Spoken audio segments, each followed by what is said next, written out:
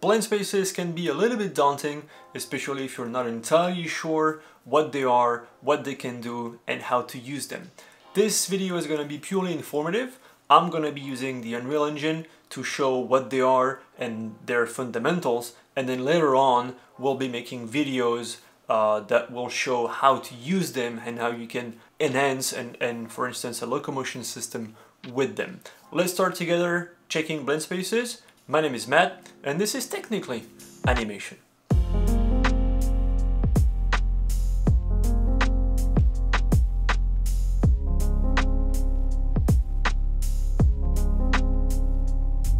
So what is a Blendspace? Well, this is an asset that allows you to place animations or poses on a either one-dimensional or two-dimensional graph and blend them together based on inputs. So let's start with the simplest one-dimensional Blendspace I could find. And this is one that I've created myself a few weeks ago, and that's really, you're gonna understand clearly what a Blendspace is using that example. So if you remember the definition I just gave, we have this thing that looks like a graph. We have one and two animations, and then we have here a parameter or an input. In that case, we're reading the speed of the character, and then when the speed is 0, then my animation plugged for that value 0 is an idle, and then when the speed is 500, which is the maximum walk speed of your character in Unreal projects or presets, then my character is running.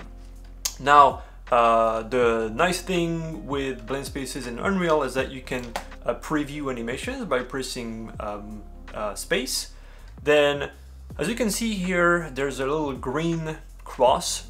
That's a preview parameter or setting, and that will that's really nice for you to preview what your Blendspace looks like and to avoid potential problems. So you can either move your mouse first and then click Control, and then the cross will be moved where your mouse is, or you can hold Control and drag your mouse around to do the same thing but just more smoothly.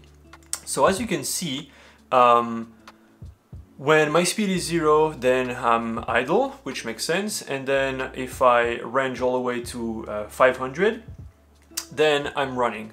What happens with Blendspaces is that they're gonna be covering all the other possibilities in space, and God knows there's many.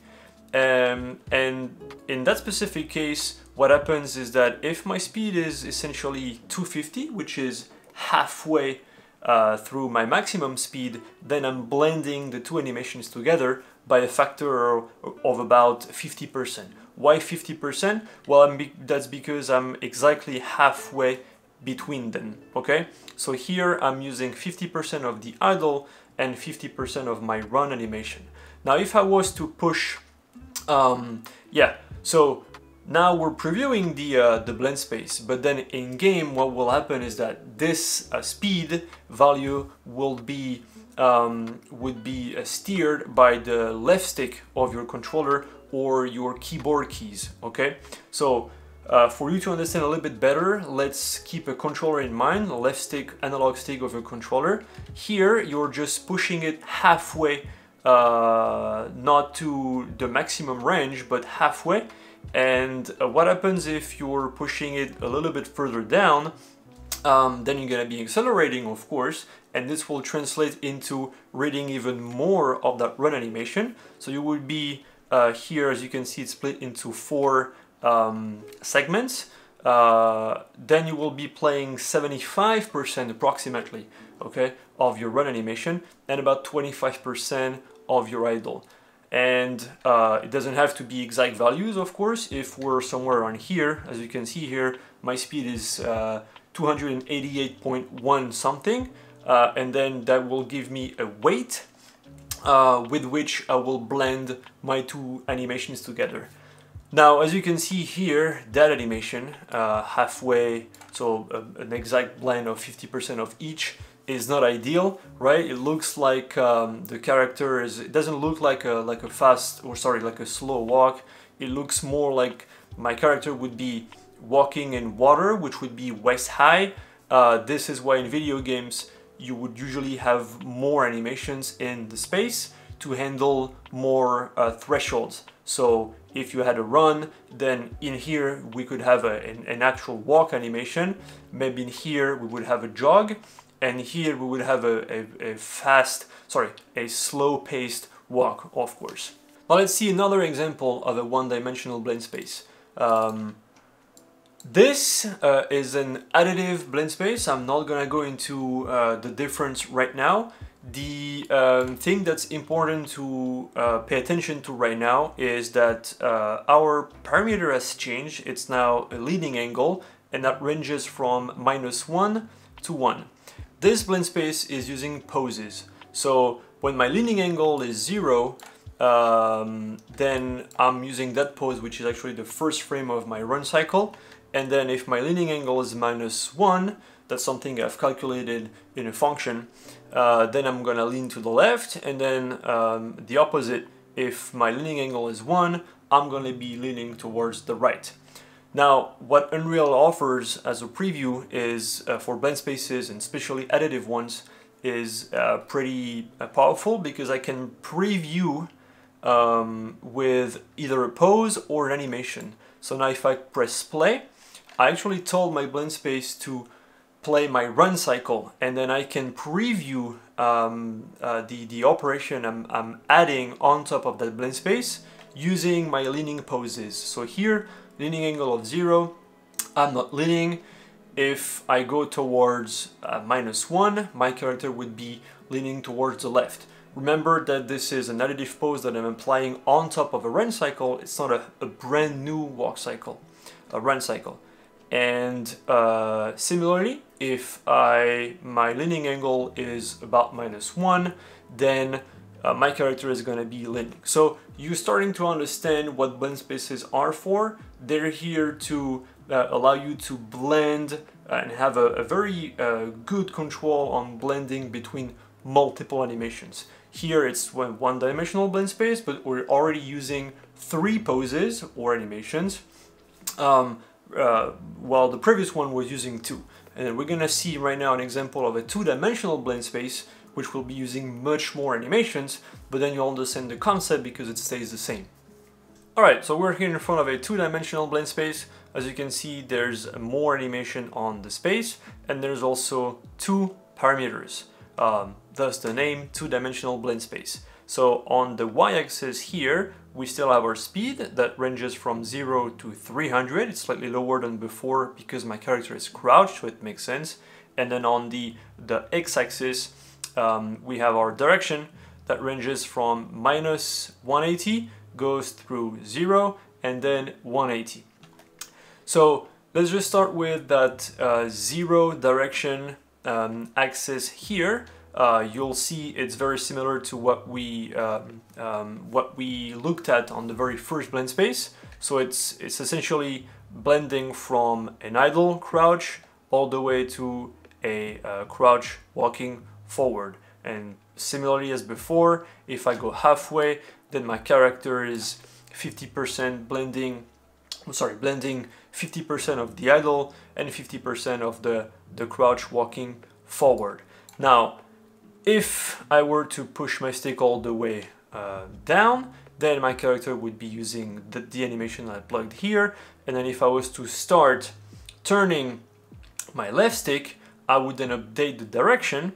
And so my blend space would give me, for instance, that diagonal right walking forward. And then if I keep turning, I'm gonna go right, I'm gonna go backward right, and then backwards.